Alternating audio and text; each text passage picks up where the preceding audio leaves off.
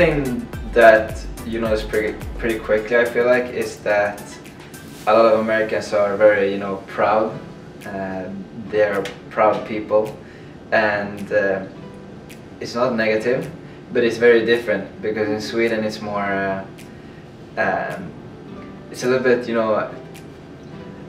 taboo to be like that proud of your country. You want like everything to be, you as a person are supposed to like think as much as everyone else as you think about your own, in kind of way. And I feel like it takes away the sense that you're really proud of, being a Swedish person, but here I feel like everyone is proud, and when you talk to people, they're very like nice in saying what's nice about a country, and stuff like that. And that's something that I noticed too. And also just like by that, when you ask them stuff, they're also very kind, always like explaining stuff, everything very, very nicely, and I can always go to someone to get help and stuff, and they answer you like very nice, because as part of like being proud, I feel like they want to like portray the best of themselves, so they're always like outgoing and always like trying to show the best side of themselves, and I really like that. I think that's a good like quality.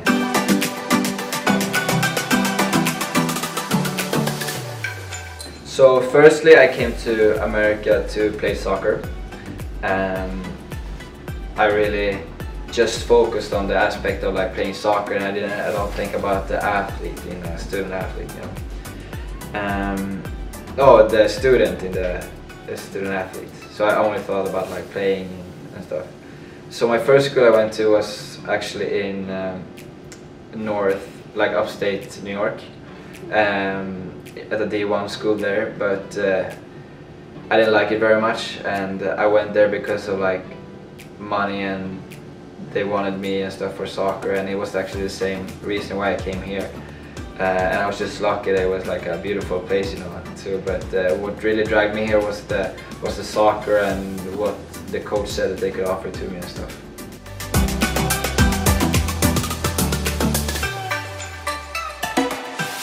I don't think it like impacts me that much. I feel like people here are very like used to international students, and I think Flagler and like everyone around me has done a like great job in like making me feel like I'm a Flagler student rather than being like a Swedish guy, but if you like take that out, it's obviously a little bit hard with like language. Sometimes it can be hard, like some systems, comparing to Sweden, the school system is a little bit different. So I remember in the beginning I had a hard time really getting into the system of school, with how everything should be written and how you should approach the professors and stuff like that. So in the beginning it was mostly those kinds of stuff, but now as I've been here for a while, I feel like I'm really included in like the Flagler organization, or what to say, the society around here. And, I don't feel like it's impacted me so much actually.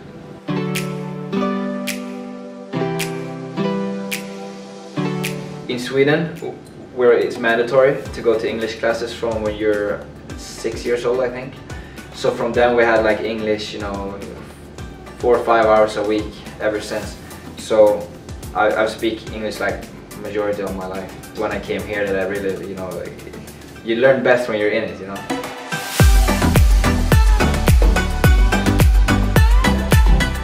Getting into a group of people, and I haven't really had any social comms. It's only been like I'm outgoing, so I've had very easy in like, as I said, getting friends and stuff. Even though you come here by yourself, you're thinking, maybe for you too, going to a new college, that it would be hard, getting new friends and stuff. But it's very easy to get into like friendships and stuff like that. So that's that's really a con. But as I said in the beginning, oh, that's a pro. But as I said in the beginning, the con could be, you know, structural things, you know, everything from getting like a phone number to like creating a bank account, and you know, it's hard to, you know, get those come into their life like properly.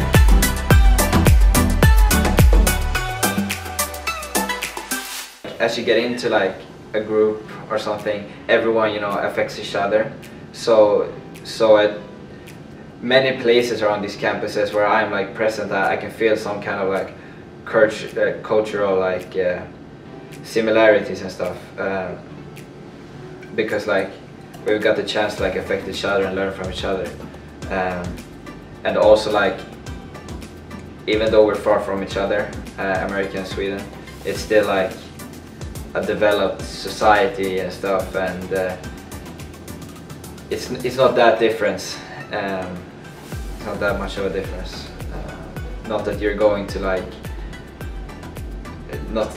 like be familiar at all, but it is very similar. But I feel like one thing that's important is that you are open to like changes, and that you can learn and exchange like cultural ideas with each other. And I think that makes people like feel more at home and like stuff too.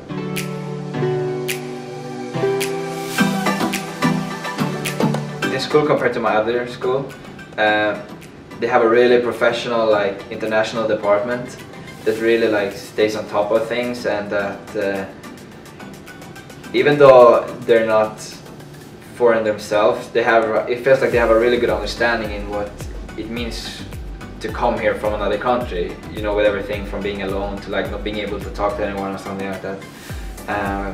So I really feel like they're doing a good job in like being there and providing information and resources for someone to use, you know, because it can be everything from like I miss my mom to where should I go if there's a hurricane, you know.